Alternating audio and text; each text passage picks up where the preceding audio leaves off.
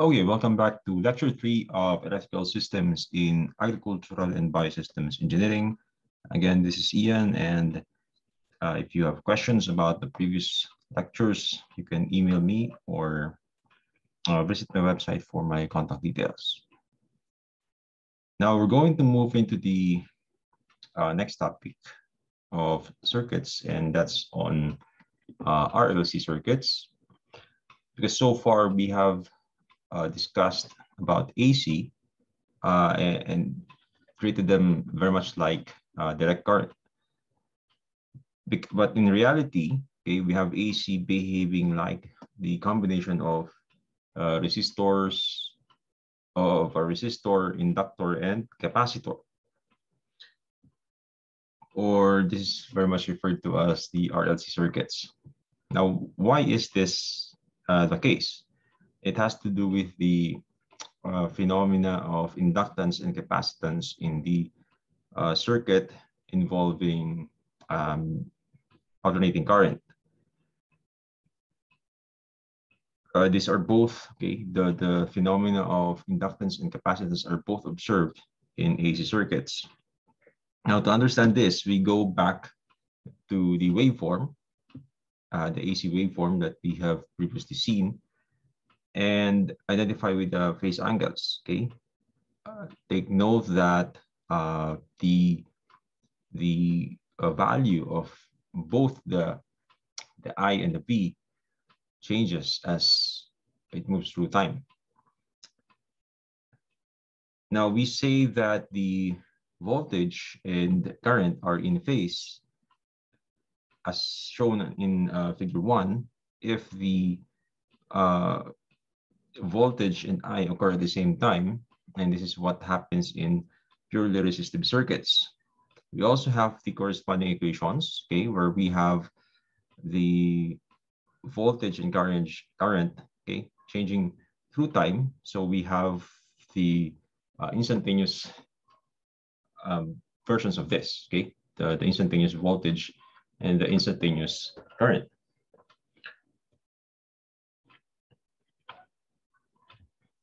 Now, if we have an inductor, okay, it imposes, okay, an inertia of the magnetic field caused by the coils, okay, and this in turn results to the voltage leading the current by 90 degrees.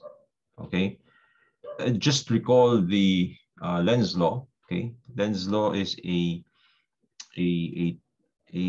topic or a concept in electromagnetic physics, which theoretically it describes the opposing magnetic fields of current in relation to the electromotive force. So the magnetic and electromotive forces are affecting each other. Now in equation form, okay, we have the voltage in a circuit with an inductor as shown in Figure 2. We have the current, okay, the change in current over time. It's proportional, okay, it's proportional to that, okay. So recall that in a purely resistive circuit, the voltage is proportional merely to the current, but graphically, the plot of this current and voltage is shown, okay. So we have the voltage leading the current by 90 degrees. Now from the differential equations, okay, the derivative of current I with respect to time t, the quantity multiplied by the inductance is now the voltage. Okay, let's try to look at that. Okay, so we interpret, okay, the phase lagging of the current. We now introduce the slope, okay, of a trigonometric function. Now, at every point of the function, the change in current over the change in time yields a value of the slope of that infinitesimal portion, okay? The change in current over change in time multiplied by the inductor, which is constant. So it produces an instantaneous value of voltage that is graphed in this way, okay? But it's the same form of the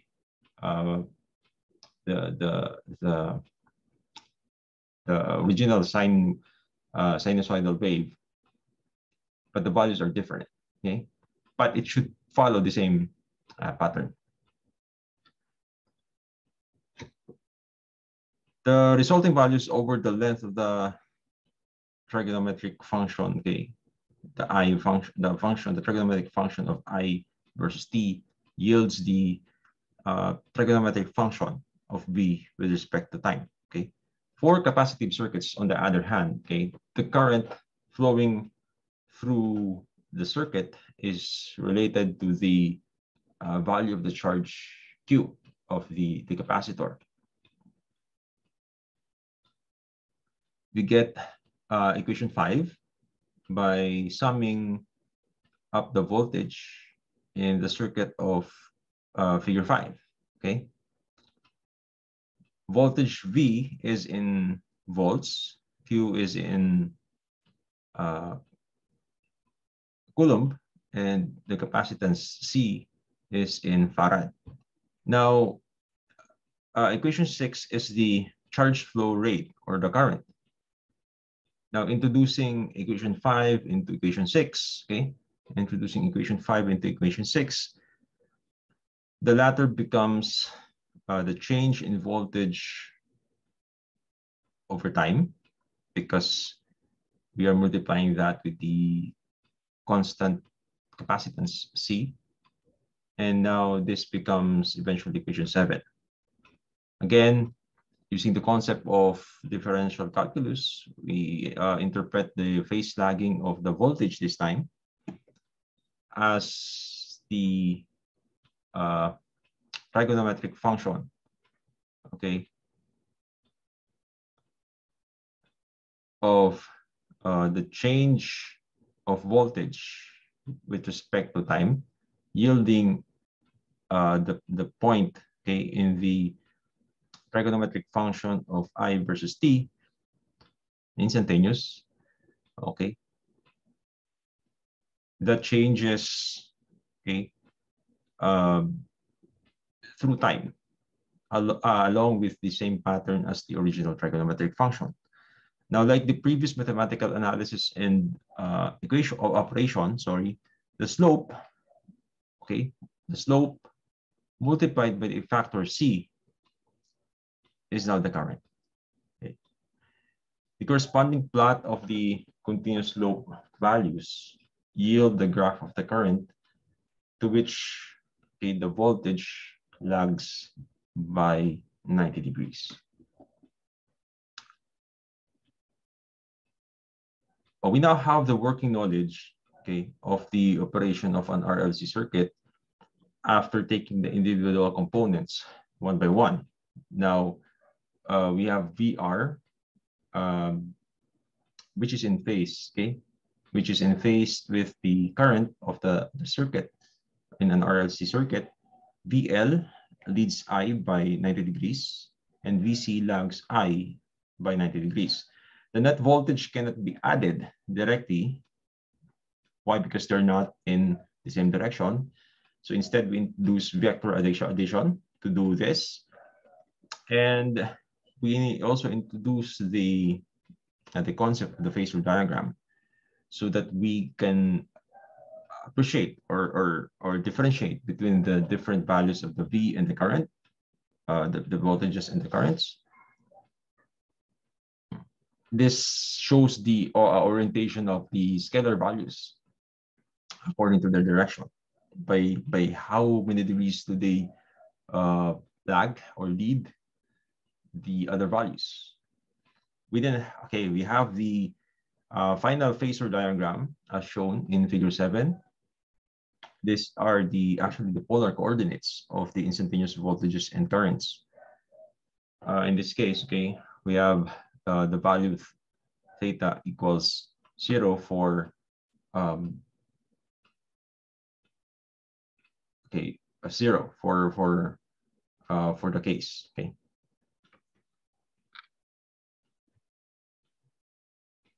Now we have VL and VC being collinear, meaning of opposite directions, that are simply added by scalar addition. We have that as equation 8. Now we're referring to the phasor diagram. Equation 9 should be the vector addition of the voltage with the RLC components. The right angle triangle relationship of the voltages relate the phase angle by trigonometry. Now, equation 10, where we have the quantity VL minus VC all over VR is the tangent of the phase angle. This is now based on the trigonometric relationship. Now, so we have now the whole setup to determine this values for VR, VL, and the VLC, and also the phase angle. Now, from lecture 1, the V and I are instantaneous and have the waveform equation V sub 0 times sine of quantity 2 pi ft, and for I it's I sub 0 times the same quantity sine 2 pi ft. The power in the circuit of an RLC circuit is based from the equation that we had some time back. It's P equals to IV, which is equals to I squared R, sorry. And adjusting this for an AC circuit, we just introduce the instantaneous values for voltage and current into the equation. So we have equation number 12.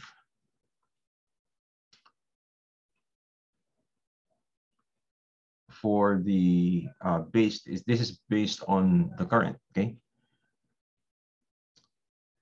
with the sine waveform format of V and I, the power in equation becomes equation 12, and we have figure number 9 to represent this this value of the power in a graph.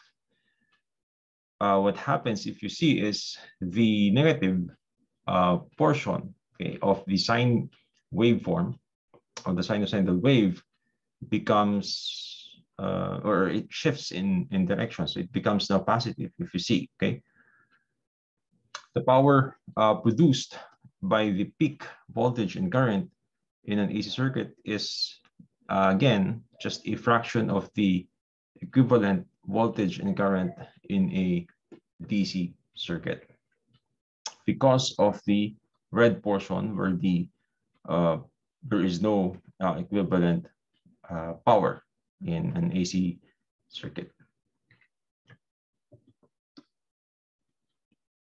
Now, at the peak voltage and current, where I sub 0 equals the I RMS, or the root mean square current, and V sub 0 equals the root mean square, the VRMS.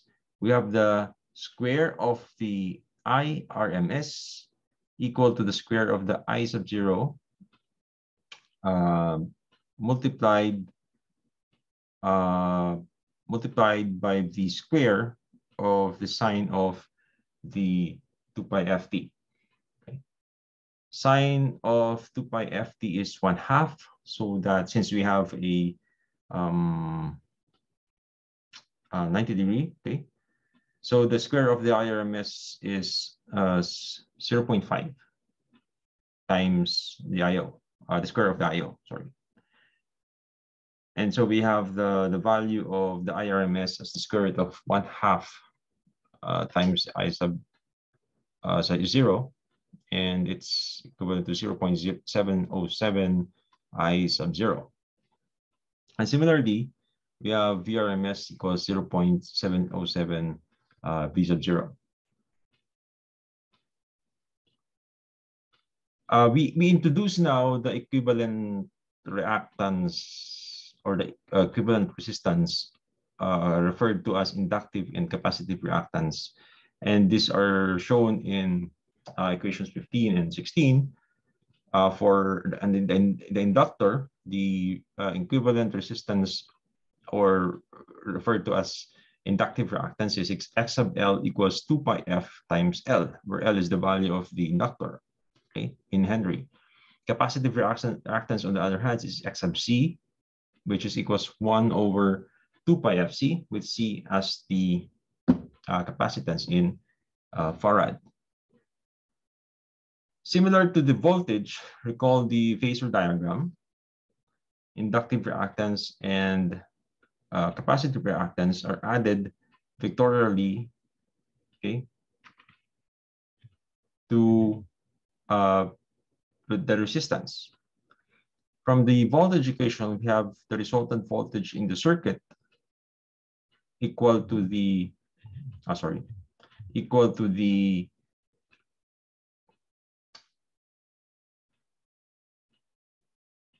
square root of the vector addition of VR, V sub R, B sub L, and B sub C. We can extract one from the equation, so we isolate R squared, VR squared, plus the quantity VL minus XC, the quantity squared, which is the now referred to as the impedance of the system. Okay, this is equation number 19. Okay, so if you remove the V, okay, we can extract the I. Okay, in this setup, the phase angle is positive. Okay, since the V leads the I. If I leads the V, the value is negative. The inductor and capacitor are treated as resistors via the reactance and resonance in a circuit. Of course, if 2 pi F sub 0 L equals the inverse of 2 pi F sub 0 C. Now, there are concepts of the instantaneous power, the apparent, reactive, and real or true power. Instantaneous power is the product of the voltage and current at any instant. True or effective power is the product of the RMS voltage and the current. Imagine the true power as the average constant value over the cycle, as shown in figure number 10. If the circuit contains elements other than a resistor, there is the phase shift angle due to the lagging, and the system now generates a wattless or reactive power. Apparent power is the combined real and reactive power. Let's discuss this better via a diagram showing this different power concepts, okay, via the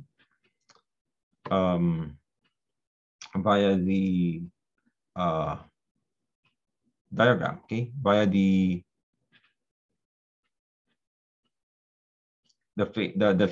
phase angle diagram, okay. Okay, so the relationship among the real, reactive, and apparent powers, okay, can be shown here using the impedance phase angle, which is referred to as the, okay, this is the power triangle. and it's actually a vector representation of the sine waveform of shown in figure 10. Now the phase angle is equation number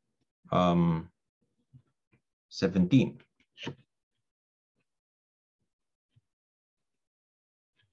Okay, we have already shown you the equation 17. It's let me see. Okay, so it's also the same as tangent alpha, tangent